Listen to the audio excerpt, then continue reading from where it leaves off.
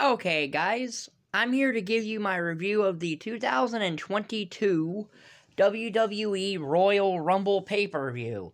Now, I know I'm almost 2 weeks late on this, but, well, I had a major high to get off, and that was the Bengals making the Super Bowl, so I had to fully process that and then let the game go before I actually was able to get that. So, I'm here now, and I do want to congratulate the LA Rams on winning the Super Bowl. That's what happens sometimes, isn't it? But whatever. Anyway, Royal Rumble 2022, January the 29th, 2022, from, I believe it's the Dome of America Center in St. Louis, Missouri. This was an actually decent, pretty little show. Of course, a Royal Rumble with actual fans is nice compared to last year. But anyway, the opening match, because there was no kickoff match, which was actually surprising. But opening match, Universal Championship match, Roman Reigns versus Seth Rollins. Really good match, actually, here. You know, because the story here, you have Seth Rollins dressed as the old Shield attire, coming out with the Shield music, and really getting in Roman Reigns' head. And, you know, a lot of good back-and-forth stuff here. Rollins does the pedigree from the spear, which was the finish of their match at Money in the Bank 2016. So that was a nice little callback. But in the end, Roman Reigns got disqualified because he wouldn't break the guillotine. And then he destroyed Rollins with a chair. That goes into Roman's psyche. And that was a really good actual story there. 3.5-star match, this. So, yeah. Then it's the 2022 Women's Royal Rumble match. Right? This is the best Rumble of the two Royal Rumbles. This was actually the best one. It starts with Sasha Banks and Melina, who last I knew was working for the NWA. So, Melina gets eliminated in about 35 seconds. Probably due to a botch, and it most likely was. And in the Royal Rumble, it's not like you, if people see you go to the floor, it's not like you can redo the spot. So, that'd be like that. So, number 3 was Tamina. 4 was Kelly. And before and Kelly gets pretty much eliminated fairly quickly. Then Ailyah comes out. 6 is at 5 is Ailyah. 6 is Liv Morgan. 7 is Queen Zelina. And in 8's Bianca Belair. Before that happens, Queen Zelina eliminates Sasha Banks, which was kind of a surprise, but maybe not. Number 9 was Dana Brooke. And we didn't get any 24/7 championship shenanigans, which was a surprise, because I thought they would have done that.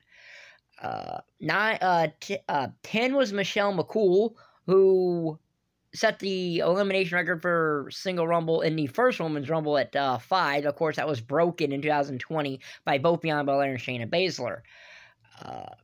Then we had Sonya DeVille at 11, Natalya at 12, Karen at 13, in which Sonya DeVille just quickly eliminated her because she turns Naomi. Who would have thunk that the one long-term booking that the WWE could think of is the thing between Sonya Deville, a non-wrestler technically right now, and Naomi. Because how long is that going on? Yeah, what, 4 months or something? Since around Survivor Series or something like that?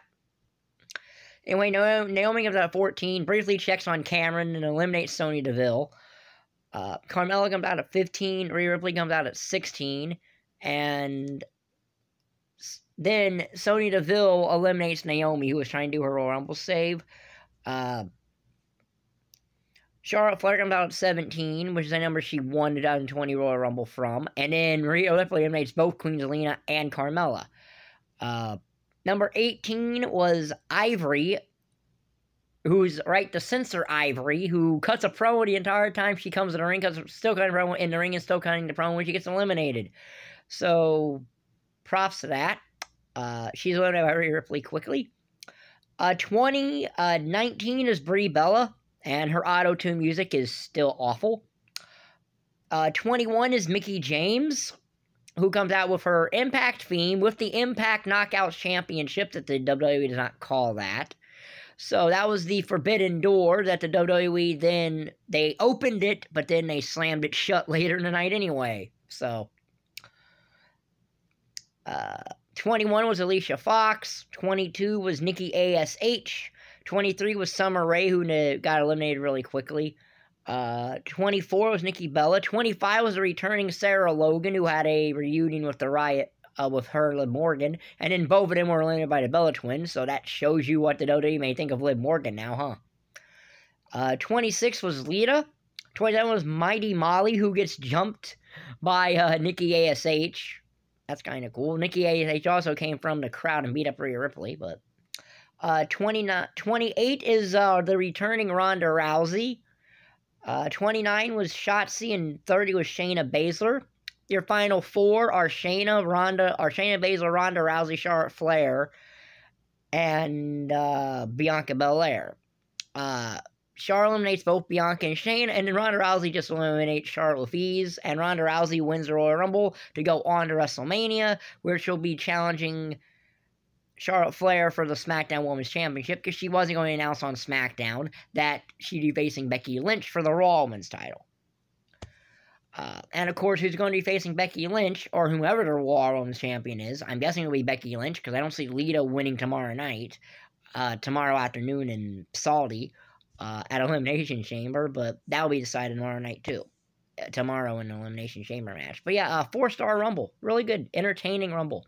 So then we had the Raw Women's Championship match. Becky Lynch versus Doudrop, which was a good match, but it's hard to follow a Royal Rumble, which can be the down point of having 2 Royal Rumbles. It's nice that the women have their own Royal Rumble, but on the other hand, you have a match that then has to follow a Royal Rumble, and it's a very hard match to follow. But good match. Doudrop looked really good. Becky won with a manhandle off the top rope. The second rope. And won and retained the Raw Women's Championship. Continuing the fact that Becky Lynch has not been pinned since, I believe, Money in the Bank 2019. If I'm wrong on that, feel free to correct me down in the comments section. But I'm pretty sure it's Money in the Bank 2019 is the last time Becky Lynch was pinned. Now, granted, she was also off for about a year because of her pregnancy, but still. So then we had the WWE Championship match. Brock Lesnar versus Bobby Lashley. 3-star match for the Royal Rumble title match. 3.5-star match here. Wasn't long, but it didn't need to be. There's a ref bump, and then Roman Reigns comes in, and Paul Heyman turns on Brock Lesnar, which happened, ironically, nearly 20 years ago at Survivor Series 2002. Paul Heyman turned on Brock Lesnar. You would think that might become you would think Brock might have been aware that might happen. And then that allowed Lashley to spear and pin Brock to win the WWE Championship. 3.5 stars. So then it's the mixed tag match. Edge and Beth Phoenix versus The Miz and Maurice. 3-star mixed tag. Honestly, the only way this feud could have continued anyway, and they could have just done this match at day 1, so Edge could have been in the Royal Rumble. But ends with a double Grand Slam and a double pin. And Edge and Beth win. So then we get the 2022 Men's Royal Rumble, which wasn't as good as the Women's. Now, it had its moments, but that doesn't mean a lot, you know? And again, I think a lot of people probably had too high of expectations going into this as to what was going to happen. But started out with AJ Styles and Shinsuke Nakamura. So they revisited a WrestleMania, 35 match? The one they had in, or 34, the one they had in New Orleans. 2018? Yeah, I think it was 34. 3 was Austin Theory. 4 was Robert Roode, who gets eliminated by AJ really quick, and then AJ dumps Nakamura. So, yeah. Then we had Ridge Holland making his Rumble debut at number 5. Then we had Montez Ford at 6. Damian Priest at 7. Sami Zayn at number 8. And then Johnny Knoxville at number 9. And Knoxville does on Sami Zayn and takes a frog splash and some other stuff, but then gets eliminated by Sami Zayn, who then gets eliminated by AJ Styles. Angelo Dawkins comes out at 10, almost comes out of 11, eliminates Damian Priest and the Street Profits. And then Chad Gable comes out and then Ricochet comes out at 13. Chad Gable comes out at 14. or 13. Chad Gable comes out of 13. Ricochet's 12. Gable's 13. And then Gable convinces everyone else to eliminate Omos, but that was after Omos eliminated Damian Priest. And they all do, and they eliminate Omos. Dominic Mysterio is number 14. Happy Corbin is 15. Dolph Ziggler is 16. Sheamus is 17, and right as he's entering, Ridge Holland gets eliminated. So 18 was Rick Boogs. 19 was Madcap Moss. 20 was Riddle. 21 was Drew McIntyre, who quickly eliminates both Happy Corbin and Madcap Moss. 22 is Kevin Owens. 23 is Rey Mysterio. 24 is Kofi Kingston. And the thing that I always knew eventually would happen if WWE kept insisting on doing these eventually happened, as Kofi Kingston botched his Rumble save, and he hit the floor when he was not supposed to, and thus had to be eliminated. But then again, Kofi is not going to be able to top his hand walk, in my opinion. He did in 2012, so he should have stopped trying a long time ago about that. Anyway, 25 was Otis. 26 was Big E. 27 was Bad Bunny. He's back. 28 was Shane McMahon, so there's your two surprising. Well, okay. Whatever. 29 was Randy Orton, and number 30 was Brock Lesnar. Who pretty much eliminated everybody who was in the ring from when he got there. Final four in this match were Shane McMahon,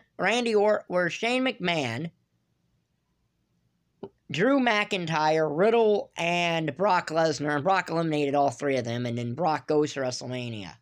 AJ was the longest lasting guy, and I think it was 30 minutes. And Brock and AJ were tied for most, and AJ had 6 eliminations. So that was most. And in the Women's Rumble, Charlotte had the most eliminations. She had 5 eliminations, and Bianca Belair was the longest, lasting 47 minutes. I give this Royal Rumble 3.5 stars out of a potential, not a horrible Rumble. Women's was better, but anyone thinking that WWE would then allow the Forbidden Door, they could have, but they didn't. It wasn't even much of a Forbidden Door of Mickie James in the first place, again, after having Mickie James show up in this Rumble, they just quickly decided to slam the Forbidden Door anyway and never open it again. That's my review of the 2022 Royal Rumble pay-per-view. The letter grade will be in the description of this video, as will the total star rating. If you like this video, like button is down there, subscribe button is down there. Thank you for watching. Bye.